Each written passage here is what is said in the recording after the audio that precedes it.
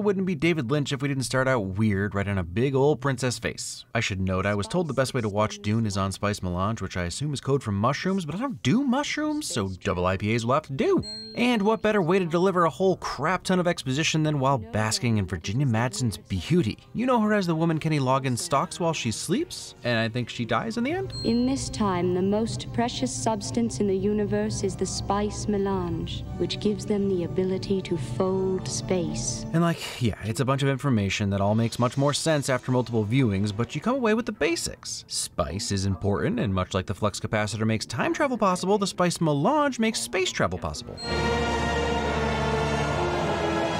And I am loving the music. It's epic. It's what? It's Toto? As in Africa? As in Rosanna? As in Weezer covering Africa? Okay, respect, Toto, respect. Even the look of the planets gives you an idea of who the good guys and bad guys are. And then Kitane, about as imperial and regal as a planet can get. And then there were space bulldogs. Can't really explain it, but I love the way the Emperor tosses the cape off. It's so emperor-y, emperorish, emperesque. Honestly, the costume design alone makes it worth watching this film. Everything is just so next level out there. Seriously, look how flowy those robes are, just the flowiest. Should we be watching this? Oh, it's the mouth. Totally the mouth. To be fair, I don't feel truly comfortable looking at any part of it, which makes sense since in the book and the miniseries, Thufir claimed that no one has ever seen them. The creature design in this film is so bonkers and so Lynch, weird and creepy. I mean, was his note to the visual effects team Muppets, but with STIs? Because if it was, nailed it. We have just folded space from X. What? That's his voice? Who else was expecting Krang? Also love the choice to have him taking bong hits of Spice Melange as he's talking to the Emperor. Just pure impudence.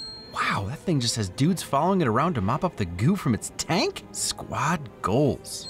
Also, these guys give me Dark City vibes, and I'm not mad about it. Remember Dark City? The movie was awesome, not boring. A comment that's in no way relevant to this video. Why would they want the Duke's son killed? Inner monologue, get used to it. I just have this image of my head of Lynch thinking, so wow, what do we do about all this exposition that's done through people's thoughts in the books? And then realized, Eureka, whispery voiceover, come on now, next. I honestly appreciate that they keep reinforcing the family names with the planets. It's a lot to remember up front. Future tech from 80s movies. It's always somehow so close to what we have now, but also way off. Anyway, sick tablet, bro.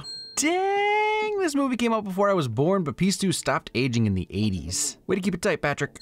Again, Muppets with STIs. Unexplained even. What's his deal? No clue. Is he a mentat? Sure, but he's got more going on there. I'd know the difference. Yes.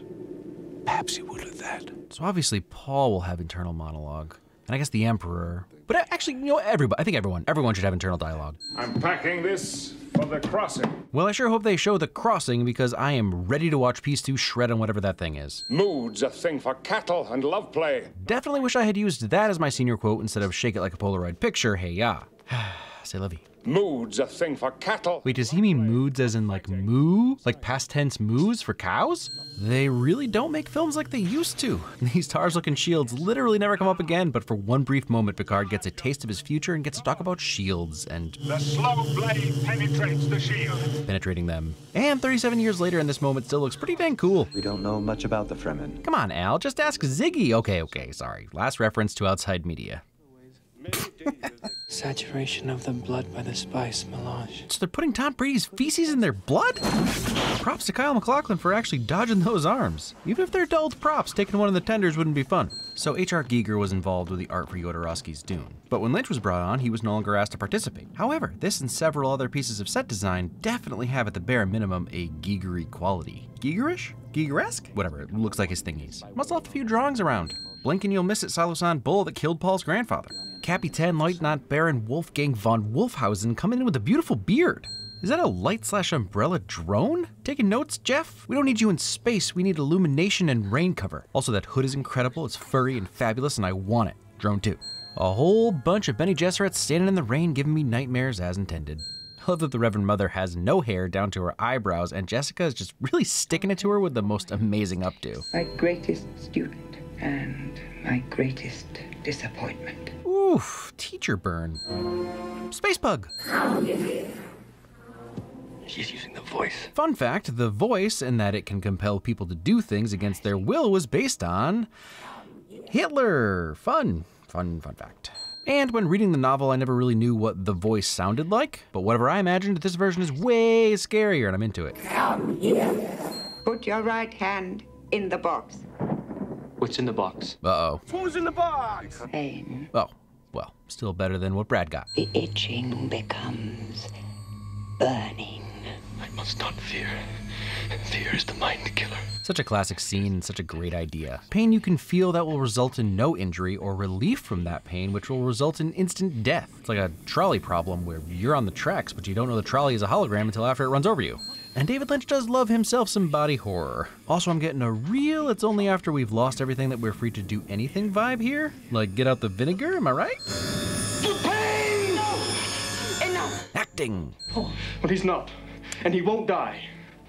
Tell me he won't die. Hollywood has started attempting to cast actors that are the correct age for character, but in this moment, for a 25-year-old man, Kyle MacLachlan is doing a great whiny 16-year-old. Mother, tell me. Muppets STIs. I like how the computer in the beginning mentioned the red-stained lips, but forgot to mention the eyebrows? In the 2-hour, 16-minute runtime that is Dune, you might be thinking, do we need to see Piter walking down the stairs to this weird green screen room that they forgot to key out? But then you remember what a trip it must have been to work on this movie and how over-the-top every scene feels. And it just feels right. Another fun fact, the face boils were a David Lynch idea. Because David Lynch. Imagine reading Herbert's original work and thinking, yeah, but Baron Harkonnen could be grosser? Or something about Sting's codpiece, I'm not sure yet. We'll come back to it. Okay, so this is just straight up nightmare stuff. Dancing and oozing turkeys and crap. Vladimir Harkonnen, who encompasses his doom! Kenneth McMillan is chewing, spitting up, and chewing the scenery again, and I love every disgusting minute of it. Seriously, this is like the most terrifying deleted scene from Willy Wonka. It's also the point in the movie where Julia started laughing and asked what she was watching and why I was making her, to which I replied, trust me, you'll thank me when Sting shows up later. But then she realized she spoke too soon anyway. Solid villain building, because no, absolutely not. Everything about all of that was a nope, and I don't even have a clue what happened. Space Pug is the secret sauce to this movie. This is how they travel through space? Every other movie, somebody just presses a button or pushes a lever. Even in the miniseries, they go a little more literal with the space folding, and that's why this film rules. I can't remember the last time I watched a minute and a half of a film completely silent, wide-eyed, without looking away and having no idea what the film was trying to tell me. My mind is swimming in a pool of clam chowder. I also appreciate that it's a big deal. It's a whole production to fold space, as it should be. And it comes off as way more magic and supernatural than science, which makes sense since everything involving the spice is very religious.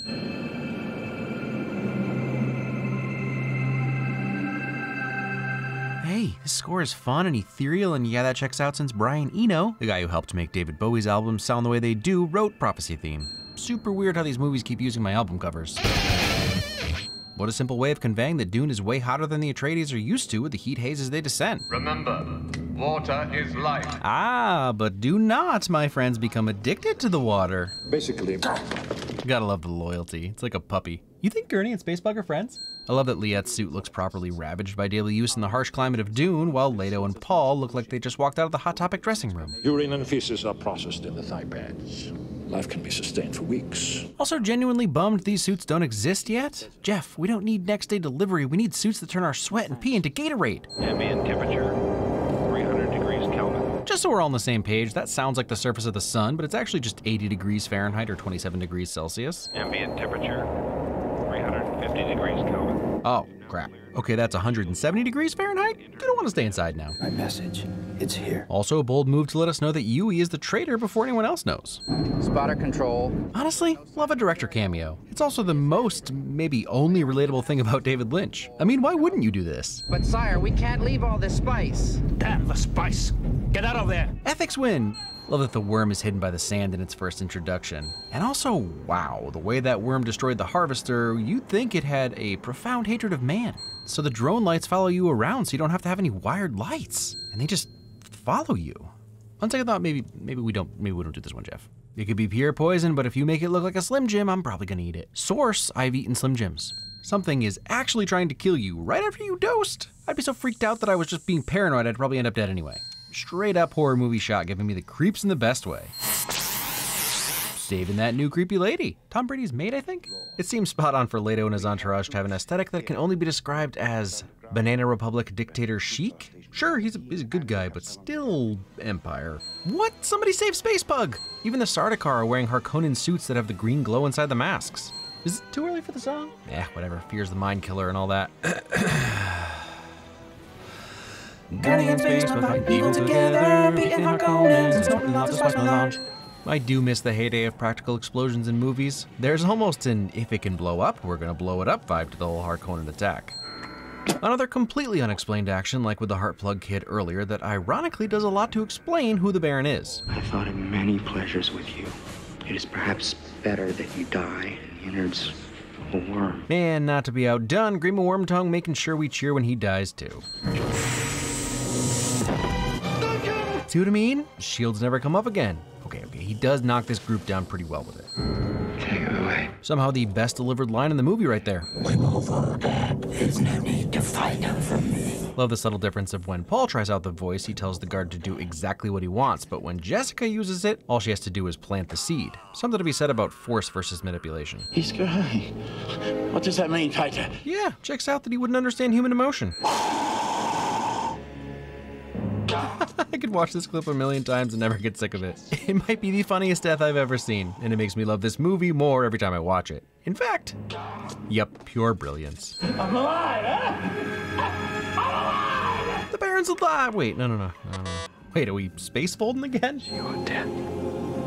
I will not stop until I destroy the Emperor. Still feeling this score. I think I need to get into Toto way more. Just stunning hair in this family. Walk without rhythm, and we won't attract the worm. I love that detail. Finally a place where old white dads would thrive, as well as Christopher Walken, obviously. First glimpse of the worm proper, and talk about inspiring a bunch of things that came after, not least of which Tremors. And finally a sense of its insane scale. Water, millions of decaliters. Looks like the Fremen have a hookup with Green. You know, Green from Quantum of... You don't watch all my videos in order? Oh man, you are missing out on a lot of inside jokes. That song I sang earlier has been in a bunch of videos. We've got a lot going on here, you and I. Tell me you're a David Lynch film without telling me you're a David Lynch film. Eraserhead messing with some weird box while that dude does whatever he's doing, and the Baron flies circles around Fade, who's being steamed. Oh, and Ravana's eating some tongue. Sting's workout routine, as well as Sting's yoga routine, probably his dietary routine as well. Turns out Julia didn't care about this scene, so joke's on her for sitting through this movie. Also, Jodorowsky wanted Mick Jagger for Fade, so it's another example of his version sort of spilling over into Lynch's. If you be a reverend mother, let Shai Hulud judge now. That's a lot to ask of Shai Hulud. Do they want that kind of pressure? This is a birthright and obligation.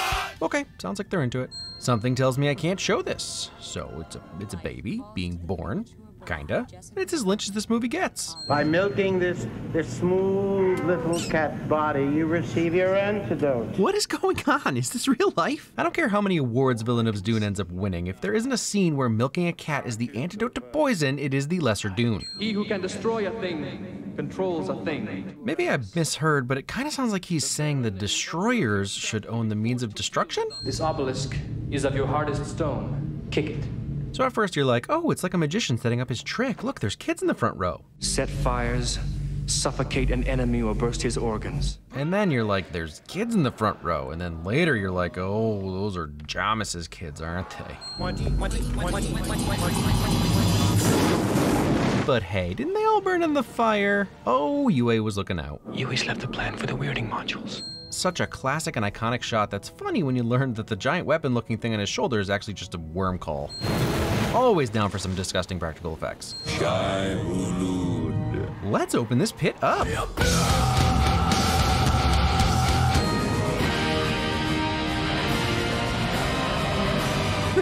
Yes, that is exactly when the electric guitar should kick in. That settles it, I'm getting into Toto. Starting to see why Villeneuve cast Dave Bautista as Raban. Shoot, it's a montage, but I already did the song. Should I do it again? No, I shouldn't.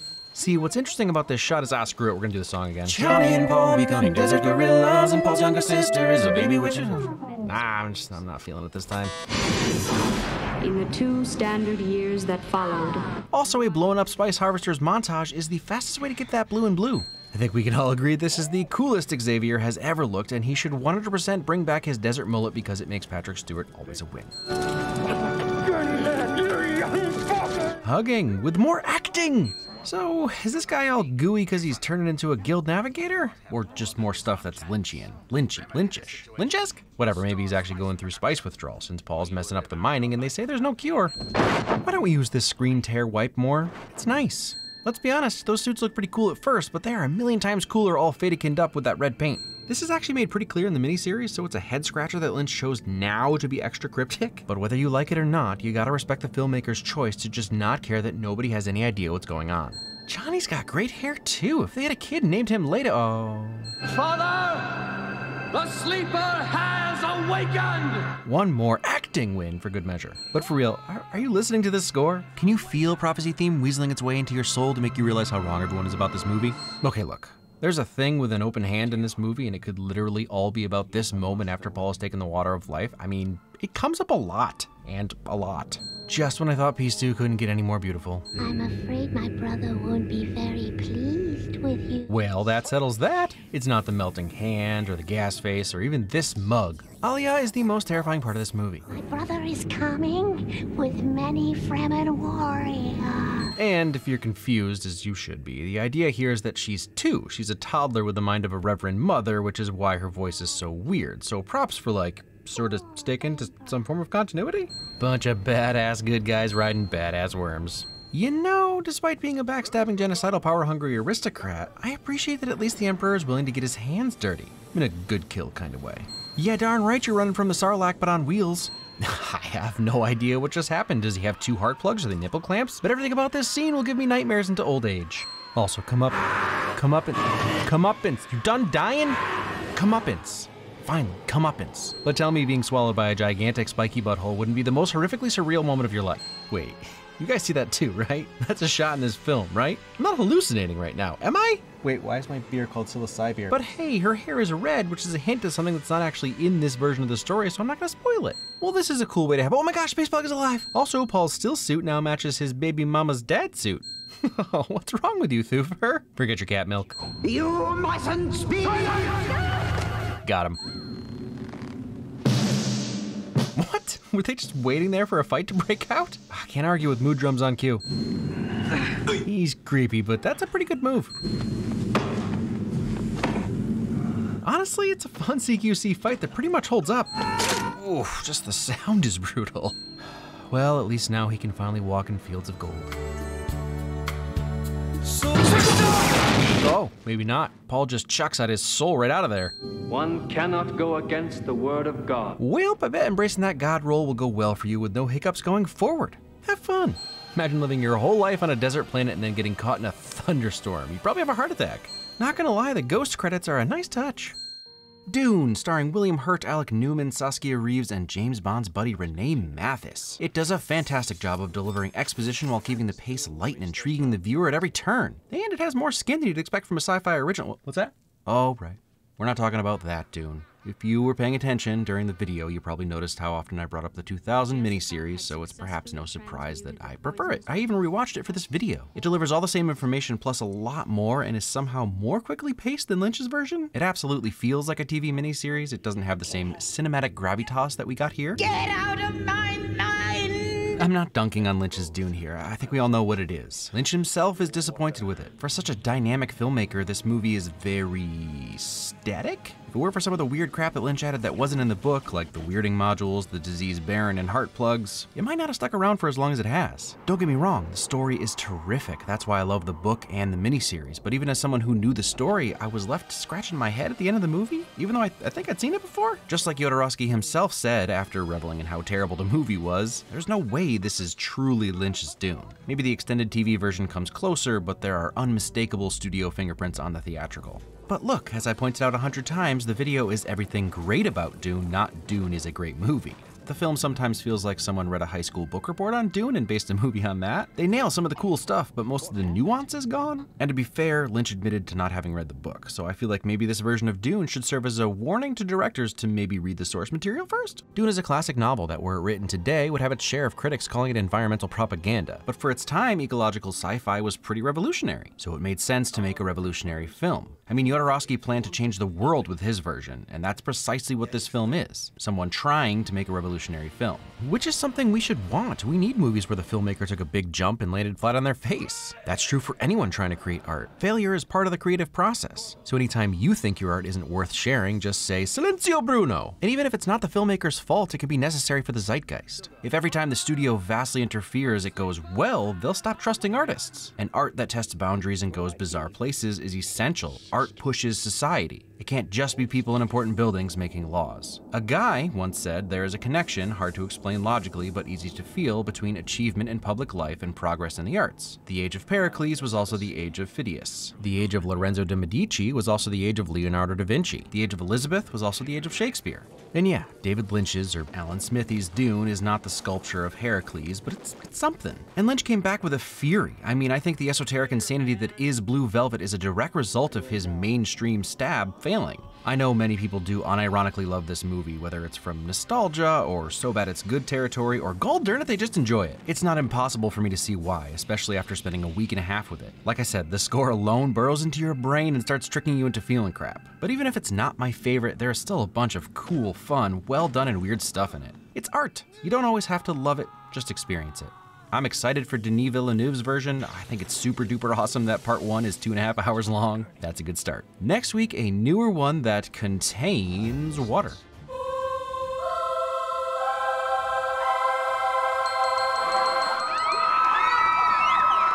Things have been so serious here lately.